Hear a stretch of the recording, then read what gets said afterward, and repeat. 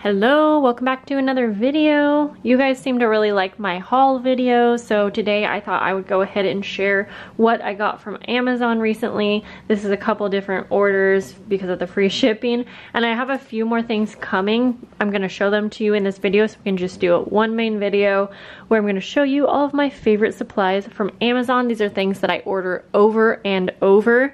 I do have my links below. Those are affiliate links. I get a teensy-tiny commission if you use my link to order something. If you want these items and you don't want to use my link, then you can, gladly look them up on your own. But I'm just trying to save you some time to put the links below.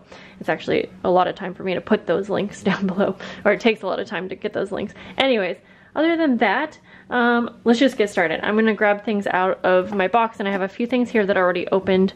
Okay. The first thing that I am loving is presentation paper. I wish I had something to show you.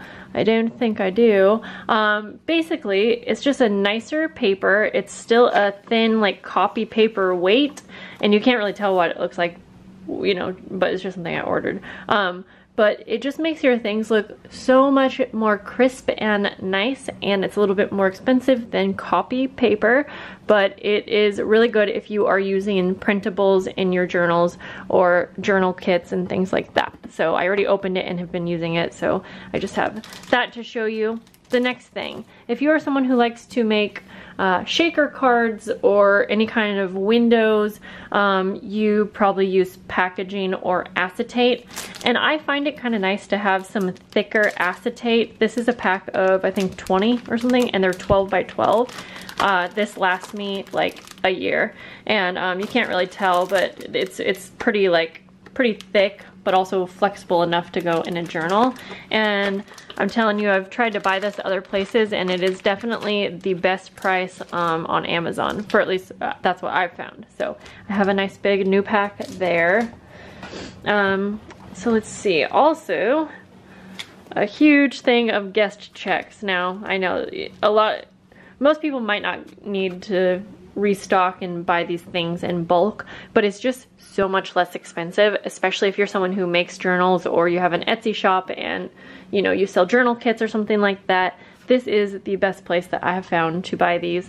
And so yeah, I got some that are kind of like a lavender pink color. I used to get pink ones, but these are like a lavender color, and they're really pretty. So I have way more than I need, but these last me a long time. I also do go through them quite a bit because I do send junk journal kits to my patrons.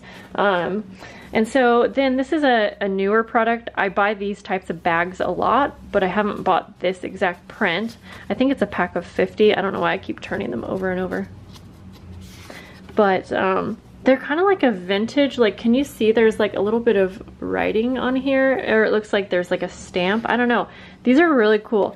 They almost look kind of leathery, but I love how they have like this kind of stamp mark, and I love the color. So I will definitely continue to buy this exact one here. These are really fun to put in a journal or send happy mail into.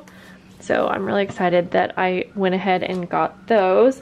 What else? Oh, something that I've been buying since the start are these manila tags. I believe these ones are from Avery, but again, I'll have my link below because I don't remember. Oh, here we go.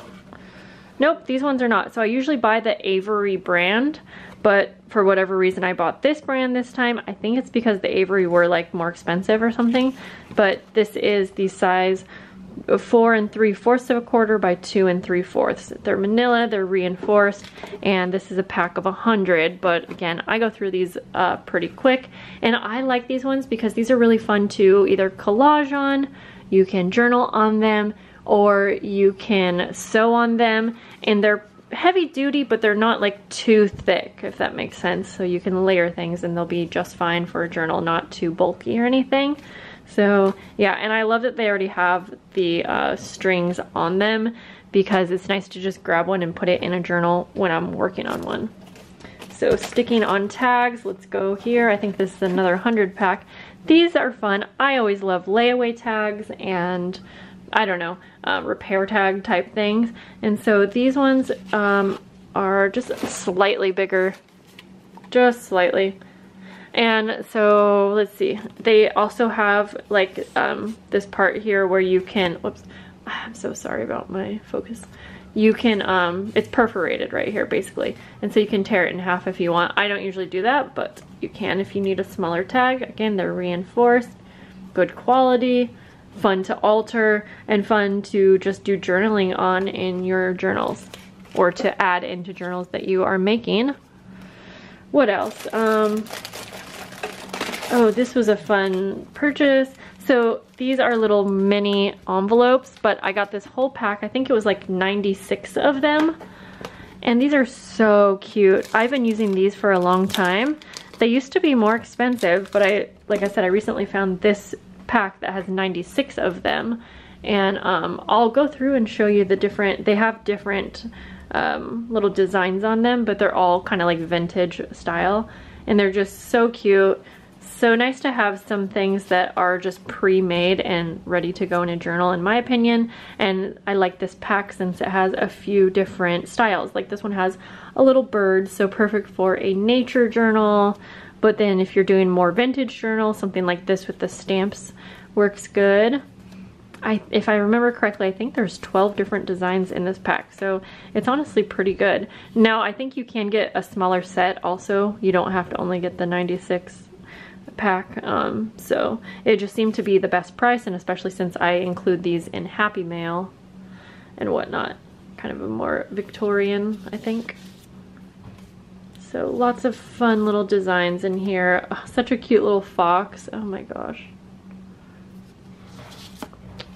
This is really fun too. That kind of reminds me of Tim Holtz. I just don't know how to fix my focusing. If you guys have a Canon G7X Mark II, please tell me, how do I fix the focusing? It just keeps focusing on things in the background. So annoying. Okay, what else? Let's stick to paper goods. I got a 50 pack, I think, of library cards. And these are just plain library cards, but they have the pocket and they have the card. And I typically will decorate or alter this part for to match whatever theme journal I am working on. And then the thing I really like about these is that they are also adhesive on the back. So that's nice to have. I needed some new ones of those. I am working on, oh, these are so fun. So I am working on my March Patreon mail, and I'm doing some pressed flower tags. And one reason why I needed that acetate, but I have pressed flowers of my own, my teeny tiny stash, but I didn't have a ton. And so I looked on Amazon and I couldn't believe that you could buy so many different pressed flowers. So obviously these ones are just leaves, 4-leaf clovers and ferns and things like that. But I also bought some actual gorgeous flowers. Maybe I should show them to you. I've showed them in a couple videos recently, but in case you have not seen, let me just grab a pack really quick.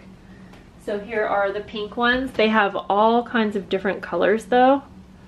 And seriously guys, these are just gorgeous. They are good quality. They came packed really well.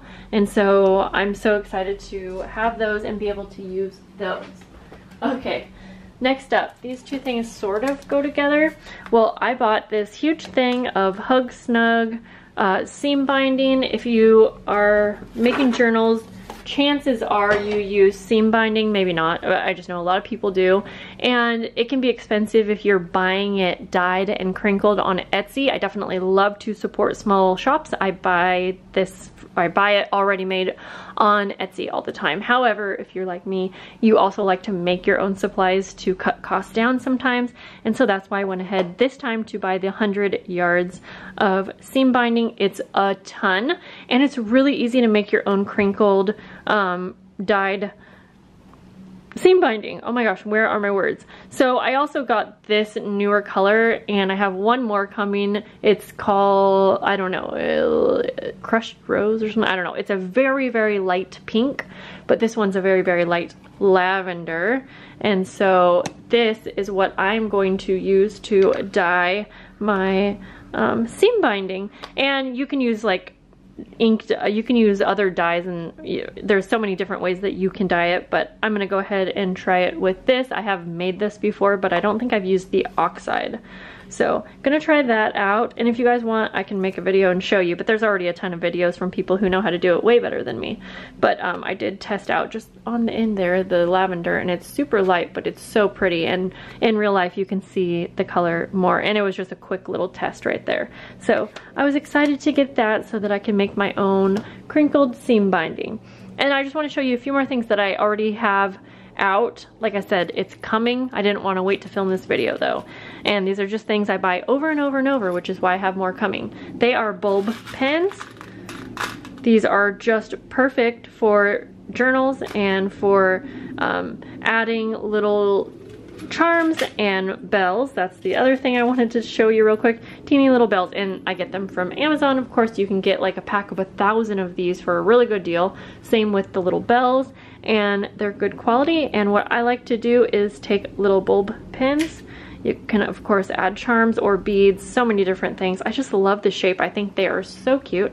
But I love adding some jingle to my journals, not just Christmas journals, but sorry guys, I have my door open because the sun is shining and it's gorgeous outside today. But anyways, this is what I like to do.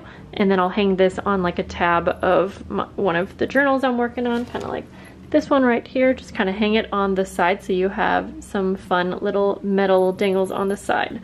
So I wanted to show that. And then the last thing that I have to mention is if you're coming to this video to get lots of ideas for what you can buy on Amazon for your junk journals, is my sewing machine, which is right over here. I'm only mentioning it just because it's something that I use every single day for making journals and for my own journal, and it's a decent price. It's a good price, actually. I shouldn't say decent. I think it's a great price for a sewing machine. And not only that, but it is just such a good quality sewing machine. I have lots of other videos on the sewing machine if you want more information on it, but I just wanted to mention it since we're doing kind of a favorite junk journal supply video, since you can get it on Amazon.